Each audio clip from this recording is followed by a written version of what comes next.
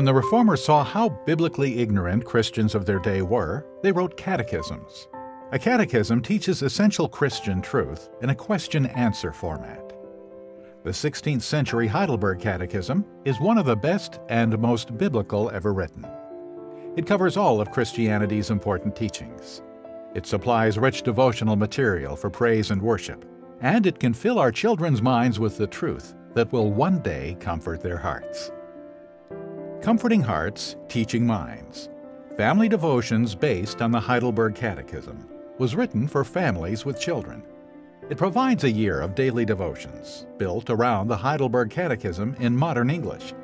Each day's devotional reading explains some aspect of the Catechism's question and answer and provides biblical references to show where that particular truth is found in Scripture.